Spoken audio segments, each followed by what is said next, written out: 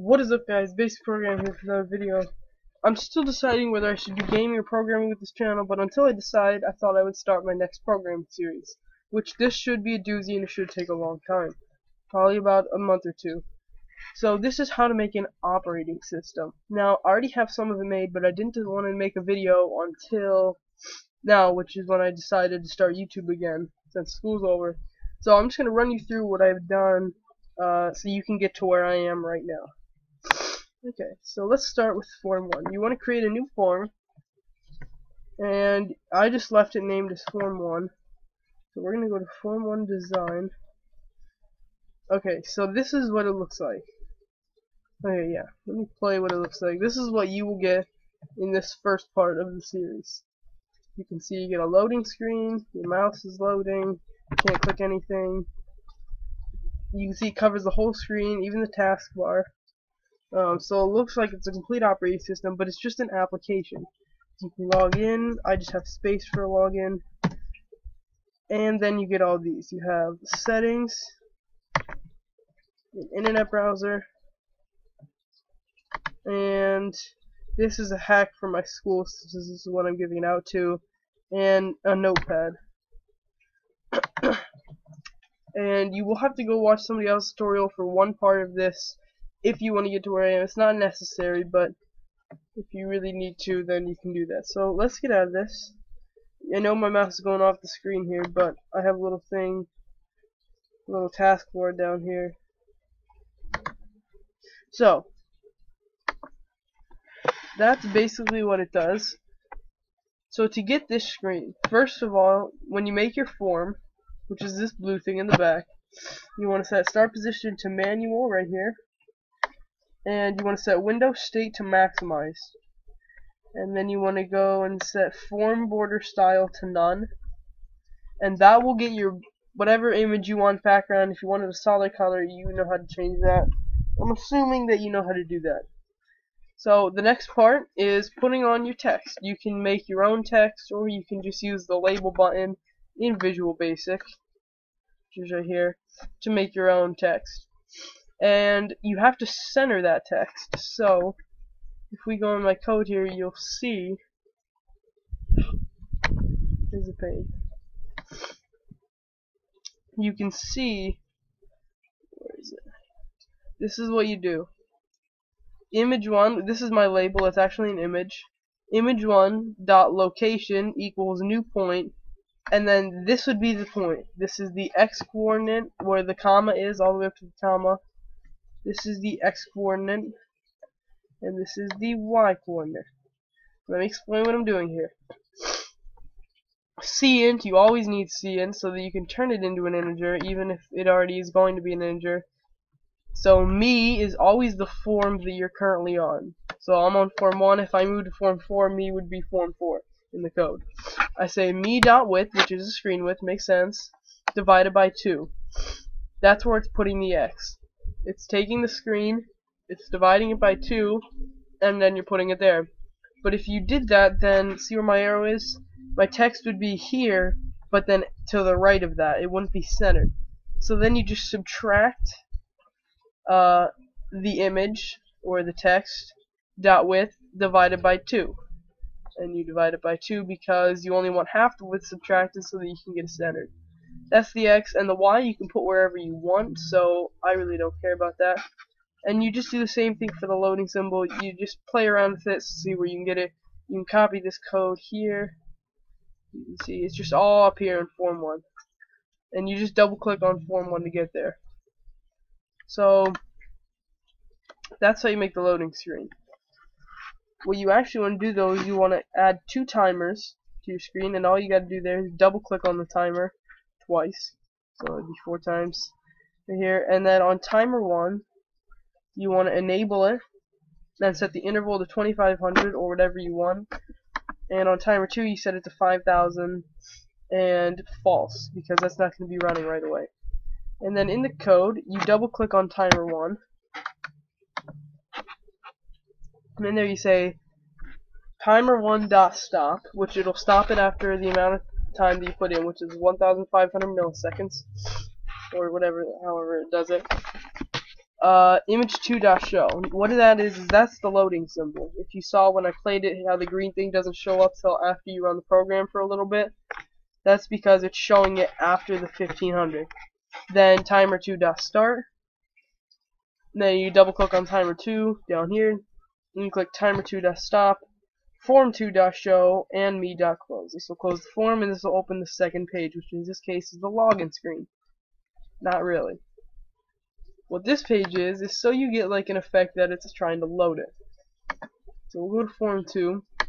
All this is it's just a blank screen with the exact same settings as your background screen in the last form. And all you want to put is you add a timer to it and set that, I think it's only like 1,300 milliseconds, and you obviously want to enable it. Enable true. And then you say timer1.stop, form3.show, and me.close. So what that does is when it's done loading, it kind of switches to that screen for a second, and then it goes over to form 3, so it acts like it's loading. Because it really doesn't need to be loaded. That's just an effect. But I like the effect. So, this is form 3. You can design it the way you want by putting a background. Now, keep in mind, guys, the rest of the tutorials won't be like this. I'll actually be coding in the rest of the tutorials. I'm just showing you where I am and how you do it. Because this took a long time to do to get right.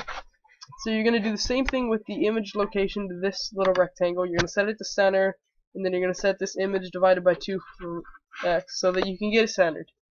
Registration, you can put these words wherever you want. Okay, and then you can center them to the screen somehow, however way you want it. The X, all that is a button, and it's me.close. That just closes out the form, which sends you home. And the login button, you have to know the name of these. I named it textbox1 and textbox2. So on the login, you say if textbox1.text equals space and textbox.2 the text equals space, or that would be your username password. Then form4.show me.close, else you can make a message box that says wrong username password, and it clears the password like it does on a normal thing. So that's pretty self-explanatory. So it takes you to form 4, and form 4, as we saw, this is the confusing form. This is the actual home screen. Once again, the background is the same as every other background. It probably will be for the rest of these tutorials anytime I make a new thing. Settings we'll be doing in the next tutorial. I didn't even start that yet. In Implex browser. This is a tutorial from somebody else. I will try to put his link in the description. Just look up how to make a web browser in visualbasic.net. It's called Advanced Web Browser. It really is advanced. I will be making some editing changes to it. I already talked to the guy and he said it was okay to keep it here. So I'm not gonna steal his tutorial from him. You guys can go watch those videos. It's about 2 hours long for the whole thing. There's 10 parts to it, but it's really worth it. You saw it when I did the preview, and it's a really awesome browser with some awesome features. Finals is nothing you need to be concerned about, and Notepad we'll be programming in the next video. But now that you're basically caught up to where I am, I'm gonna just show you guys. So these are just images, and then when you double click on them, it opens a form.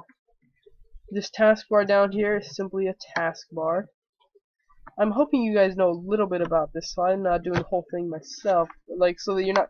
This isn't a tutorial to teach. This is a tutorial to show you how to make an operating system. And what I like about this is you don't have to boot it. I know I tried to make an operating system with assembly before, and it didn't work out because I couldn't boot it. I didn't know what I was doing. I didn't want to delete Windows. There's too many worries. This is just an application. So I'm going to run it one more time for you guys, and that'll be it for this video. And next time, we will start programming the Notepad application. And maybe the settings to change the background. But I had to figure out how to do that first, and then we will do it. So you see the loading thing, and then it loads this in. Space, and my password, and you can change that. You just click login. And then you have settings. You click on that. That's a simple. You just double click on that, and then you say whatever this tab here, I call it settings.form or whatever. You just say settings.show, and then when you click the X, that's automatic. But we'll program all of these. The internet browser, this is the cool part. This is from his tutorial. Let me just give you a rundown of it. So what you can do is you can make bookmarks. And no, none of this comes with the browser. The browser comes in automatically, yes. But you have to make the tabs. So you can say File, New Tab. You can go back. You can change your URL. The back button, the forward button you have to make, reload. You can switch browsers here. Downloads is automatic in the system. Change your volume. There's a date. There's the advanced options where you can set your home page, or if you want it to open a blank page. You can remember history or not. Email, you can send email. Network, you can see your network. See, there's my history. I can clear all. Exit. I can go to one of these bookmarks. You can see it's loading. I have slow internet, guys. I'm recording, and there you go. So yeah, it's a really cool web browser. That's freaky. I'm gonna exit out of that. So yeah, it's really cool. It's really worth it. But now you're basically caught up to where I am. If you don't want an internet browser, I'll show you what you can do next time, so that you don't have to watch a 2-hour-long tutorial. But I really do think it's worth it if you're trying to do this for real. So let's do that right now, because we still have like 4 minutes. So let's exit the program. Stop debugging. All you really have to do is, if you created a new form, we'll just call this form 5, I guess, and you just selected internet, you click web browser right here, and then you just click right there. It's as simple as that. And then if I just really quickly, oh man, I'm sorry, you can hear the wind and not me. And then if I just go on to form 4 and I just copy and paste this, come on, I double click on it, then I just say form 5 dot show. I'm gonna save that, run it. I shouldn't have saved it. I'm gonna delete it. But this should get you a browser. So if you really don't want to do all those long tutorials, you don't have to. Or if you just don't want to hold it off till later, but you still want to have the internet, this is your simple solution, I think. You click on this, you can see it opens up this, and maybe it'll load Google.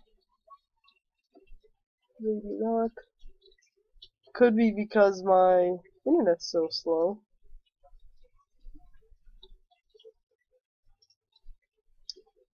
I don't know why.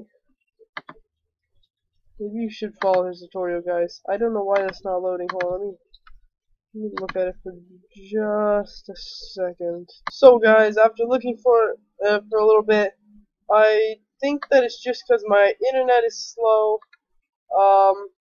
This should work for you guys. If it doesn't, let me know, and I will fix it so that you can have at least a quick internet browser if you don't want to watch those tutorials.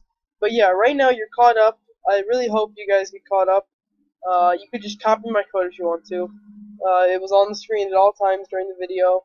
So that is pretty much it, guys. Thanks for watching. Comment and subscribe. I would try to make a new video out for tomorrow, but if not, it'll be like every other day. I still haven't decided what I want my channel to be, but I really do like programming. I really do like this operating system. I feel like it can be something. So, sorry about the mower. I have to like scream here. I'll see you guys next time. Peace.